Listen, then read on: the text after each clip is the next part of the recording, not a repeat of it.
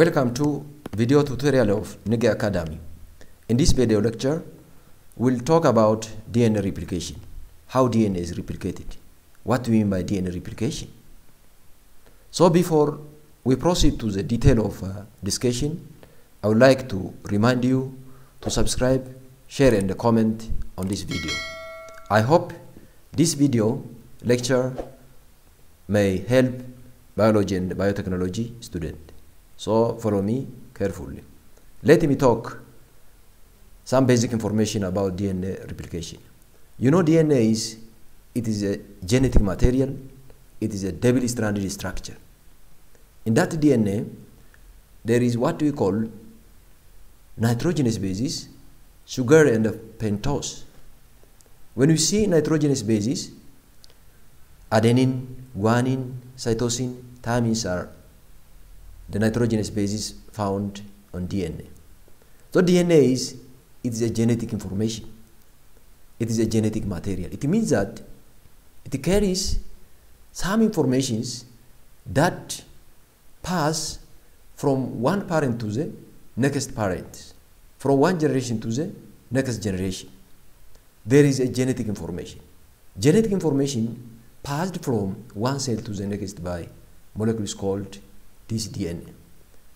So the DNA of different organisms differ only in nucleotide sequence. It's the same in all organisms, but the difference is in nucleotide sequences. The nucleotide sequences. It is that nucleotide sequence which determine the product, protein or RNA. It is responsible for genetic differences between organisms.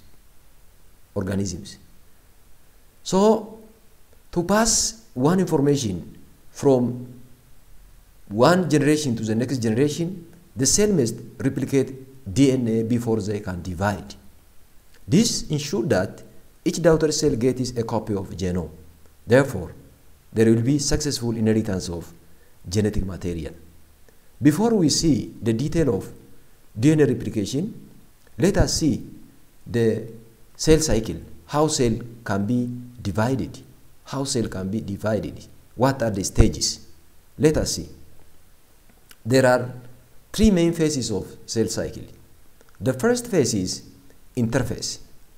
In this interphase, there is GAP1 phase.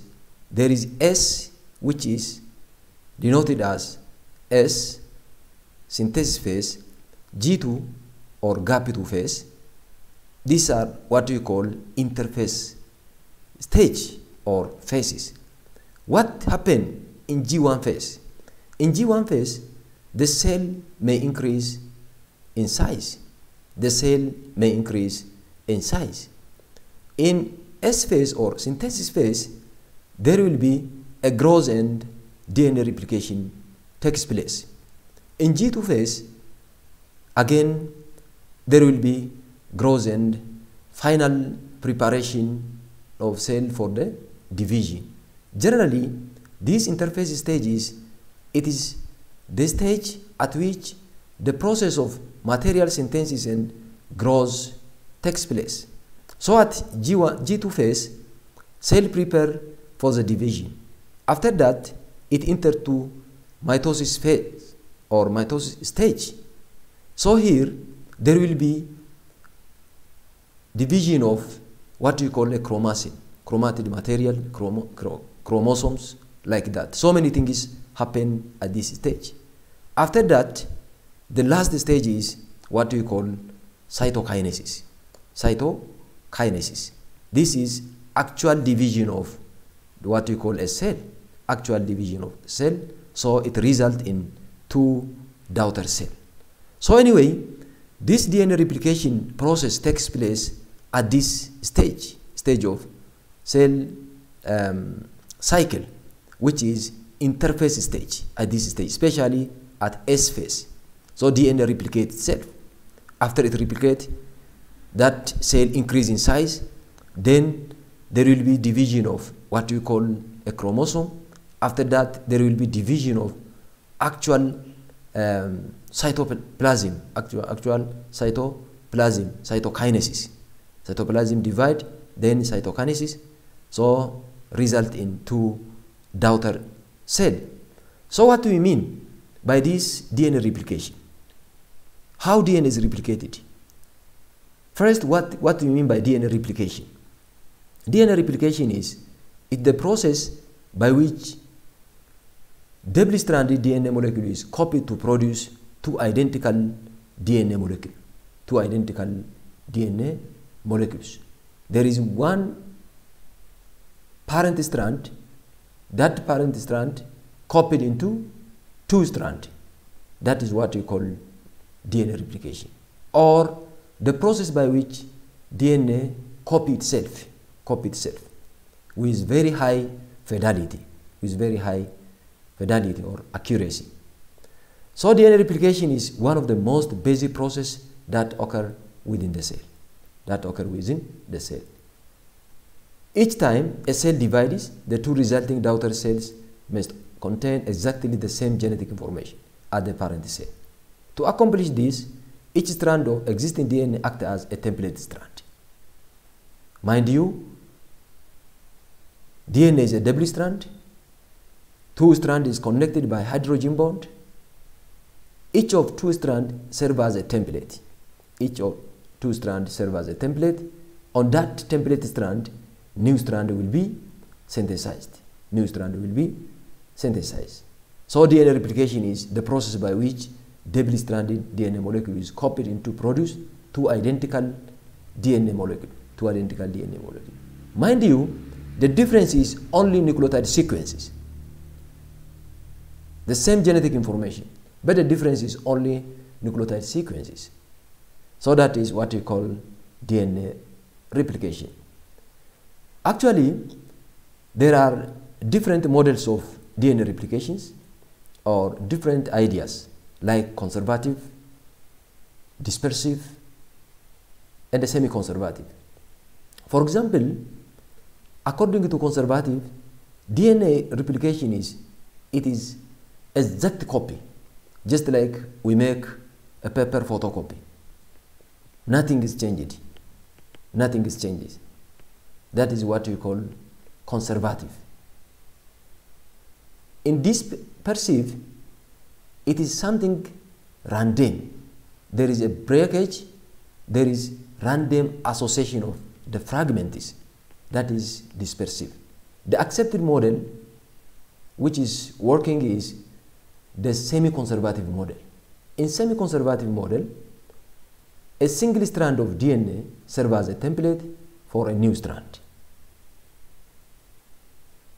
This is a double strand.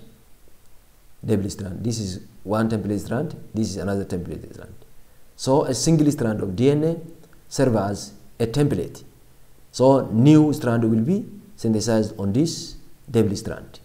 On this strand also. Look at here.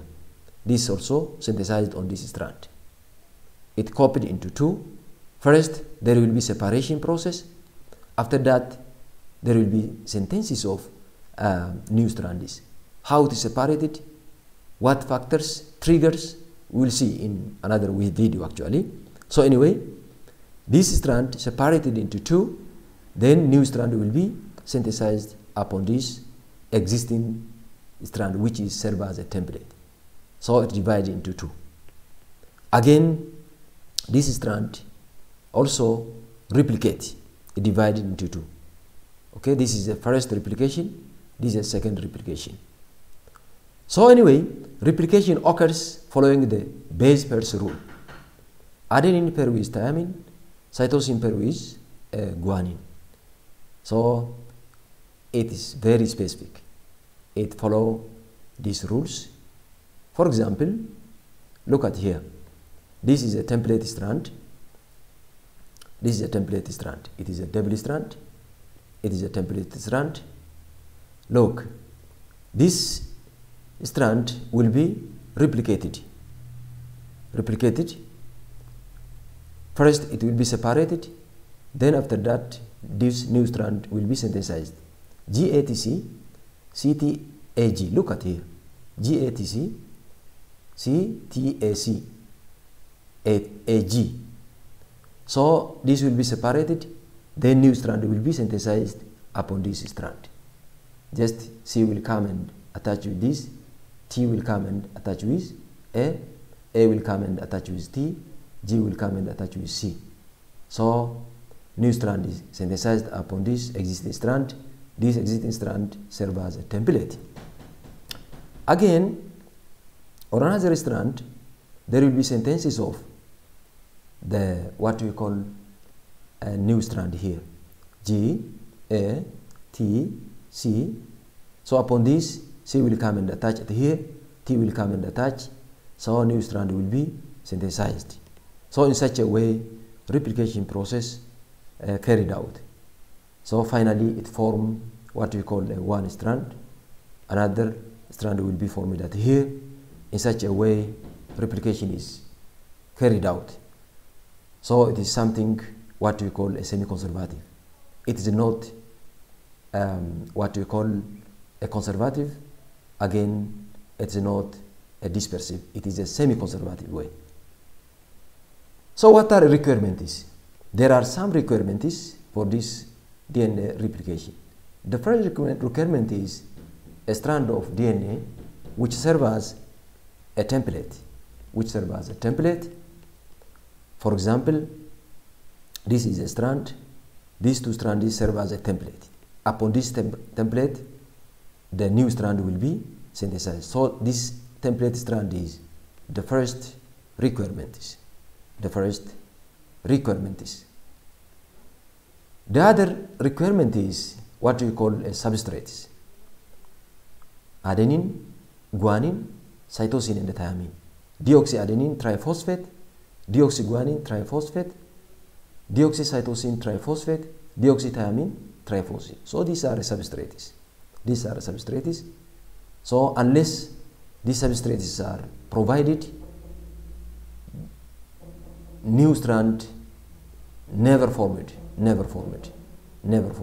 So these substrates are another requirement. The other very important is the enzyme, especially we call it what we call DNA polymerase. This enzyme, it brings these substrates to the strand, what we call a template strand. It brings nitrogenous bases, adenine, guanine, cytosine, thymine. They bring these substrates at the important positions.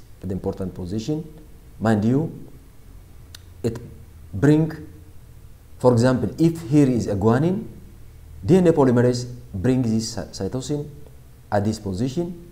If this is adenine, it brings what we call thymine. If here is thymine, it brings adenine. If there is cytosine, it brings what we call a guanine. So it brings important substrates.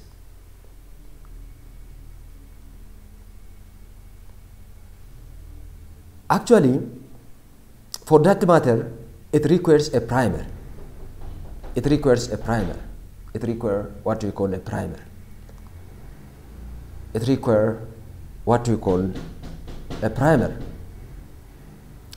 Actually, this primer is also another requirement.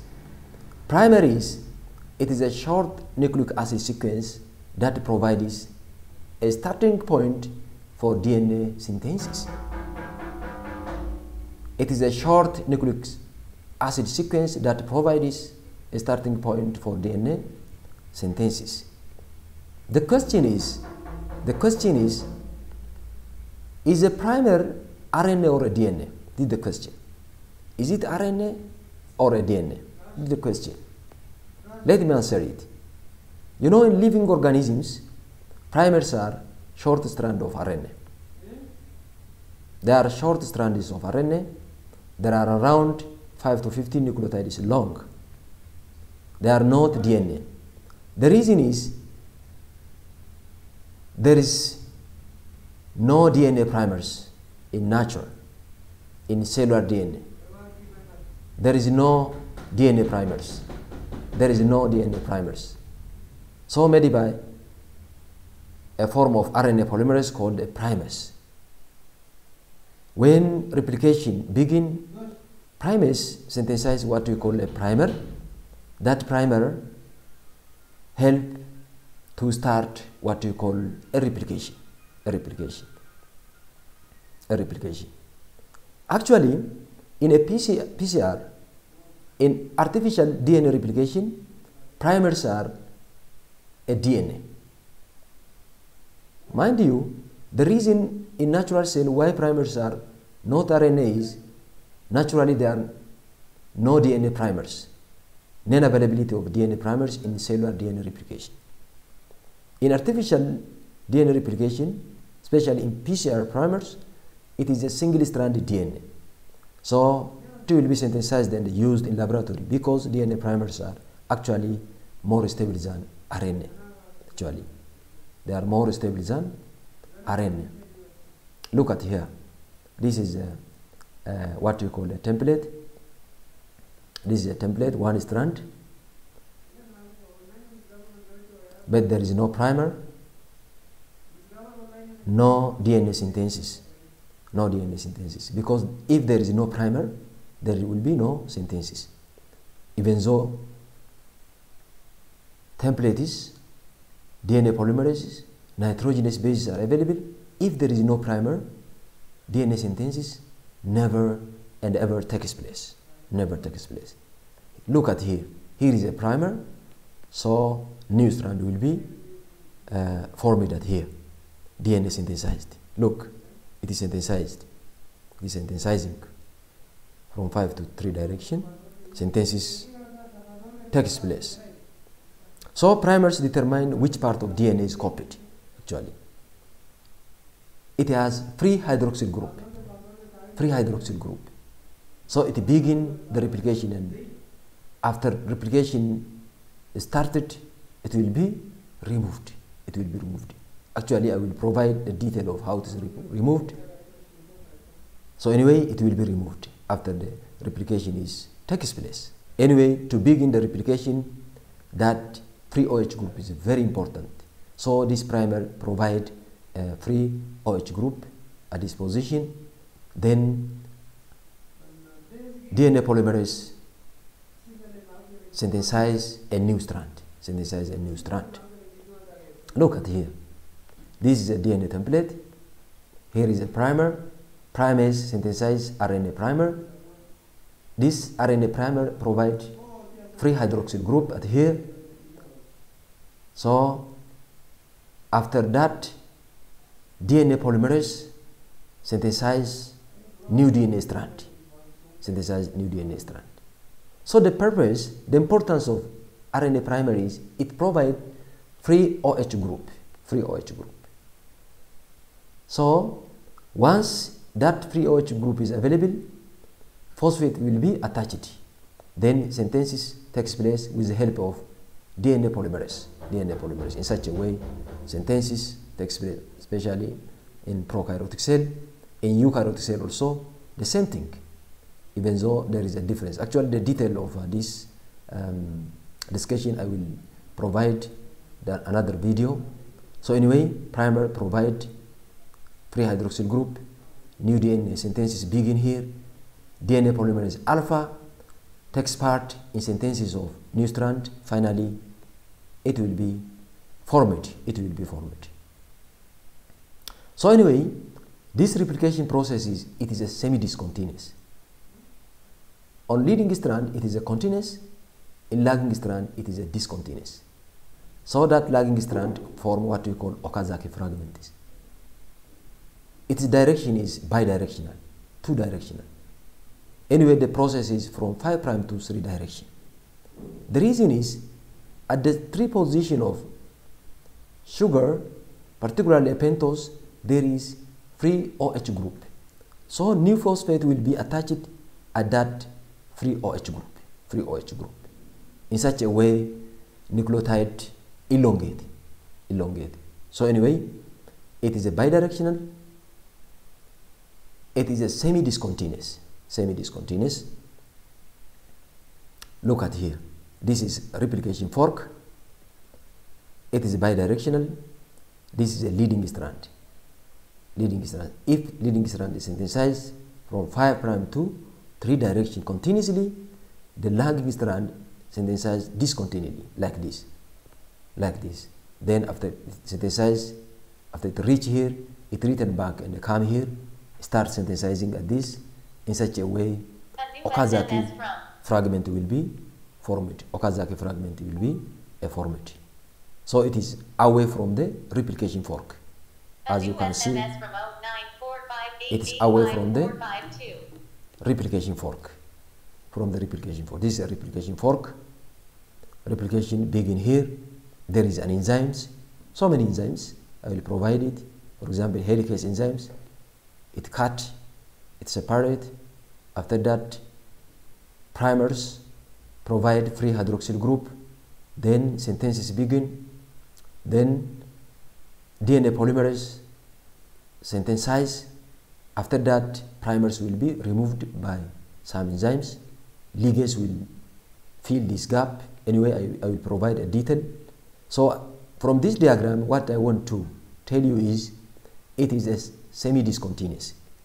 One strand synthesized continuously from 5 to 3 direction. The other strand synthesized discontinuously. It is away from the replication fork. Away from the replication fork. Look at here. 5 prime, AT, GC, TA, 3 prime. This will be 3 prime, T, A, C, G, A, T. 5 prime like that. So anyway, Okazaki fragment could be formed at here. So it synthesizes like this. It synthesizes after it reach this area, it turn back and synthesize. Then the gap will be formed at this position. Again, it synthesize. The gap will be formed. The gap will be look at here. For example,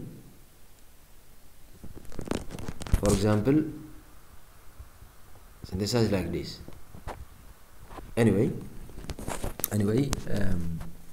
the gap will be formed. That gap is what we call Okazaki fragment. Okazaki fragment.